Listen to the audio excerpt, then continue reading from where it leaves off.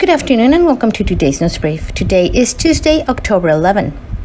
This past Monday, details for the two Bisbee's 2022 sport fishing tournaments were announced, including the news that organizers are expecting a historical purse of more than $10 million, which, if it were to be so, would be the largest prize for fishing tournaments worldwide.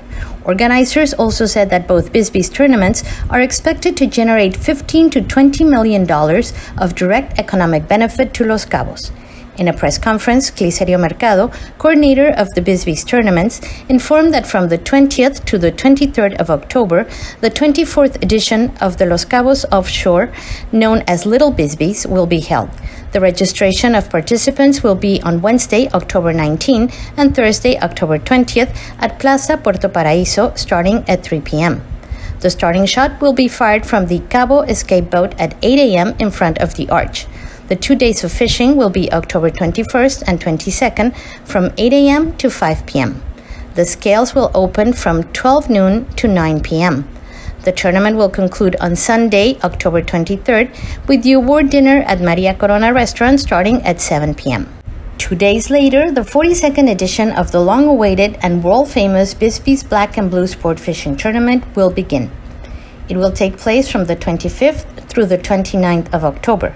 Registration will be on Tuesday, October 25th, starting at 3 p.m. The fishing days will be Wednesday, Thursday, and Friday from 8 a.m. until 5 p.m. The starting shot will take place at 8 a.m. from the Cabo wave boat in front of the arch.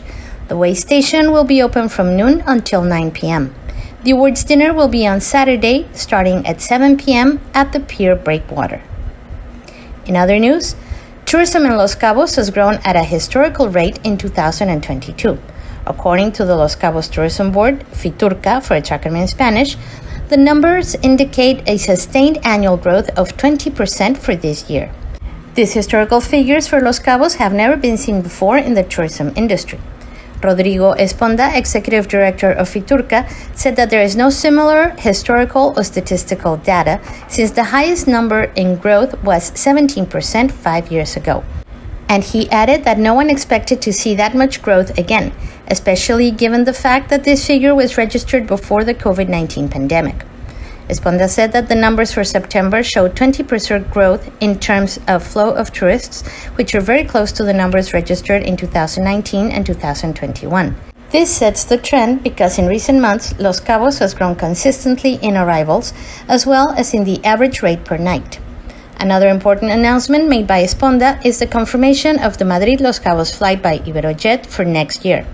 It should be noted that FITURCA recognized the interest of European tourism in also visiting La Paz, with 80% of all passengers flying from Spain visiting La Paz during their stay.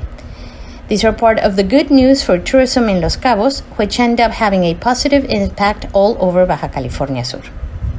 And in more tourism-related news, Los Cabos is a unique destination in the Mexican Pacific for its natural beauty, where mountains, deserts, and beach converge, and as part of the promotional efforts for this tourist destination, the Los Cabos Tourism Board, FITURCA for its acronym in Spanish, published a list of the 5 most emblematic beaches in Los Cabos. The listed beaches are Playa Las Viudas, located 15 minutes from Cabosanlucas by car.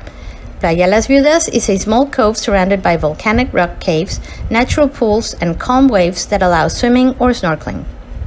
Palmilla Beach, located in the Cabo-San-Lucas tourist corridor very close to Sanjosedelcabo. This beach is one of the most popular in the region due to the calm waves and fine sand that allows beachgoers to lie down and either relax or have fun with any of the water activities available, such as swimming, snorkeling, or sport fishing. Playa El Médano, located in the heart of Cabo San Lucas. It stands out for its soft golden sand as well as for its vibrant energy, as it is surrounded by various restaurants and bars.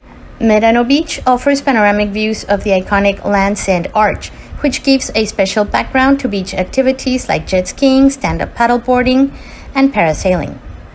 Playa Santa Maria, located in the tourist corridor of Los Cabos at kilometer 12.5 of the Transpeninsular Highway. Playa Santa Maria stands as a benchmark for lovers of marine life and snorkeling. And Playa del Amor, a picture-perfect small beach that is best reached by boat and offers great snorkeling in the Sea of Cortez. These 5 beaches are a sampling of the wide natural and tourist offer of Los Cabos. It should be noted that Los Cabos is distinguished with 22 Blue Flag certified beaches, making it the tourist destination in Mexico with the most certified beaches.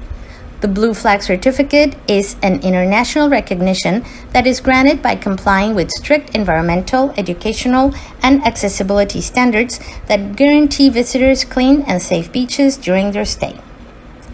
That is all that I have for you today. Have a great evening, and remember to tune in on Sunday at 6 p.m. for another edition of Cabomilnews and Community Update with Corey Riggs and Claudia Velo.